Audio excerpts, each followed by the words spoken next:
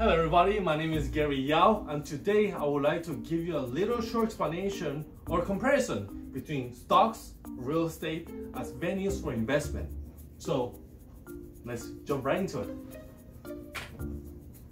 Let's say, for example, that you have $120,000 of capital seed and you're deciding which is the best venue to invest.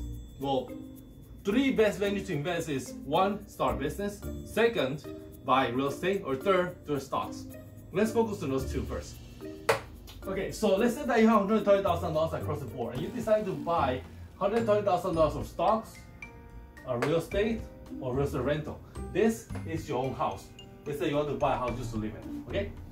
Initial investment value, well, for stocks, if you have $120,000 worth of cash, you can only buy $120,000 worth of stock. No bank is going to lend you money to buy stocks. It just won't happen. However, when you have $120,000, you can use that as a 20% down payment to buy property, and banks will give you that in the form of a mortgage. So $120,000 will give you control of $600,000 property. Same as here. You go to buy rental property, that's going to be $600,000. Got it? Good. The growth rate. Growth rate here, well, for stocks, historically has been going up for about 9.2% year after year. Every year has been 9.2% approximately since it has started. Now, 9.2% doesn't count or doesn't take in consideration the taxes that you will be paying for your gains, which is taxed at the highest level, as if it was income tax. Yes. Plus, you still have to pay for the management fee. For the fund managers who are going to take care of that investment for you. So 9.2% minus all these fees and taxes, you'll be netting about 5 to 6%. Let's say, for example, for the argument's sake, that you're netting 10% and you'll be getting 8% net after that. Yes? So, growth rate for investment properties. Investment property has been going up for for here in LA it's for 7.2%, and in some cities it's being about 10%. Let's just land it out in favor of stock, and let's say that you make 5% growth rate, okay? For residential real estate going up or going down. Growth rate for rental, 5% also, okay? So 5% because we are going to average it out. Good. Housing expenses. Well, since you have stocks, you still need a place to live, so you're paying rent. Let's say they're paying rent $3,000. Yes? Housing expense, you have a mortgage. And your mortgage is going to be a little bit higher, $3,279. Okay?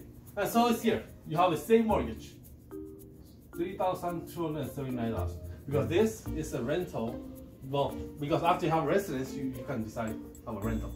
Anyhow, so monthly housing income. Since you're renting it, you have no income. Not for the property, but you're paying rent. Second, residence. Since you have your own house, you're not making any income for it. You're just living in it. You're only sitting time, so you make no income. So let's say that after you have a house, you decide to buy a rental, and your rentals give you income. Let's say that you're renting your rental property to the one who's having stocks, to the one who owns stocks, and you're making a cash rental. You're making $3,000, which is still a little lower than when you're paying mortgage. So you're losing about $279 in your first year. There's no cash flow, but we'll show you as we go along what's happening. Annual rent increase. Here in here in California, the rent increase has been 5.8%. In some cities, it's about 10%. But let's say that you're only getting 4% rent increase. Yes? Because we want to be nice. We want to make sure that stocks are getting the most, the most income or the most growth.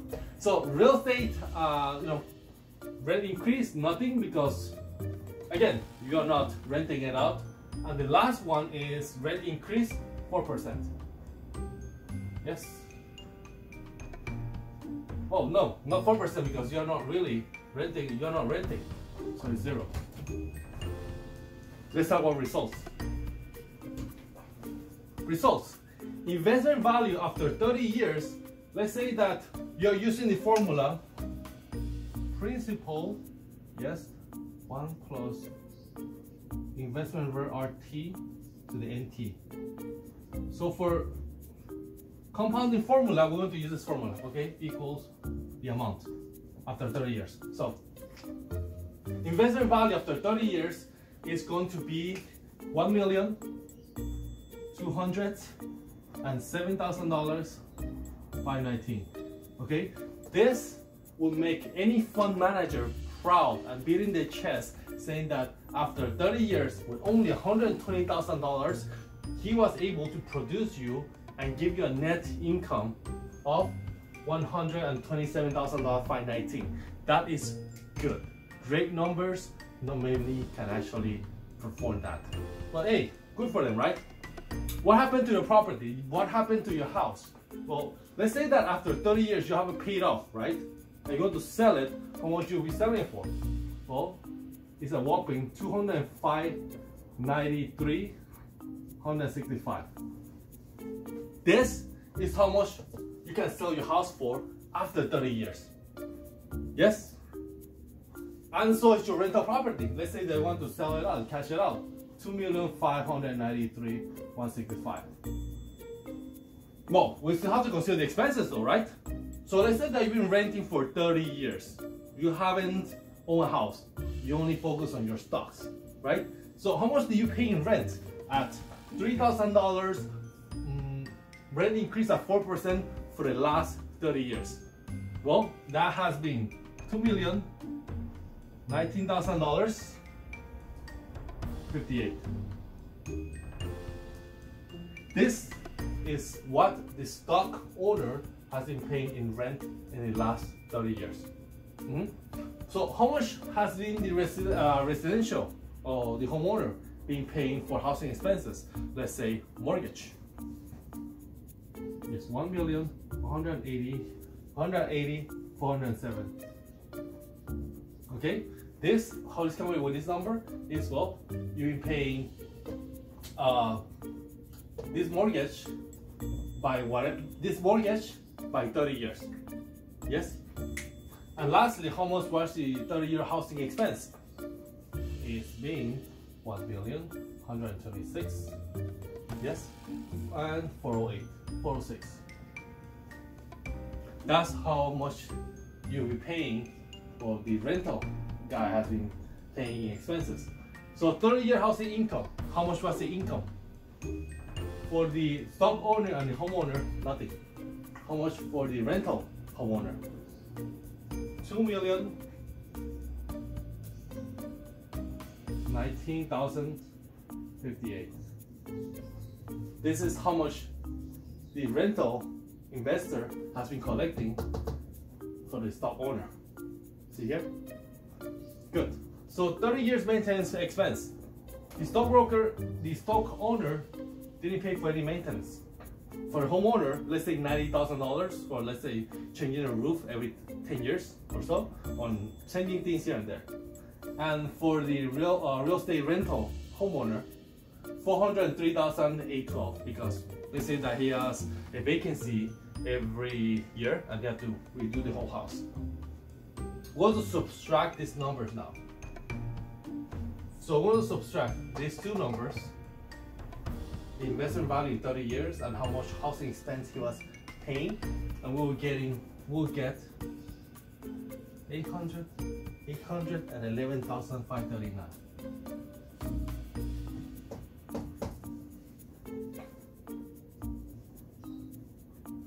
The stock owner has been losing $811,000 every year.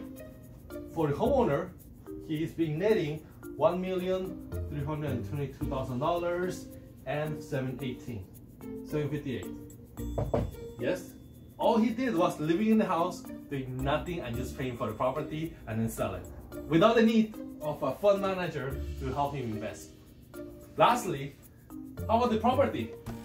Well, this comes out to $3,082,005.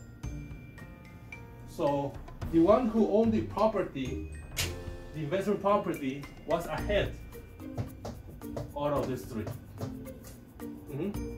Of course, this is a very, very oversimplified explanation on what, why real estate is more powerful. It has utility value and it has leverage value. With $120,000, they were able to leverage the amount that they can control, and with the rental, this person was able to leverage the utility value and get cash flow towards the later years. And each person is separate. Each person has its own unique situation. They have different goals and different risk capability in heart.